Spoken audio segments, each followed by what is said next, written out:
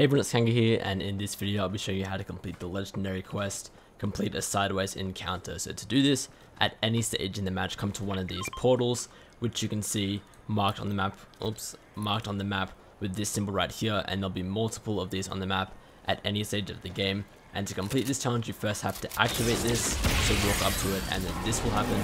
So that's going to be starting the rift encounter, and then you have to complete the rift encounter basically just by killing all of the, whatever you want to call them, zombies, monsters, doesn't matter what you call them.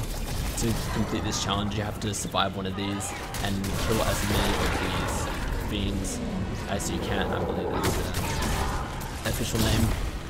So you can use the different sideways weapons. I think they're the best weapons to use against these because the fire rate and increased damage and all that.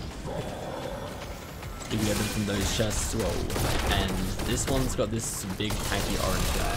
Sometimes we'll have different bosses. And you've also got to kill certain amounts to keep the timer going. You might want to skip back if you didn't see it, but before there was a timer up the top that showed about 10 seconds or so. So I wouldn't worry for this challenge about killing the big tanky boss. Just kill all the smaller ones that will die faster, and then you'll get progress at the top done quickly because you kill more of them. See that timer again at the top. I might not get this done, to be honest, because it's later in the game. I'm pretty sure this makes them harder.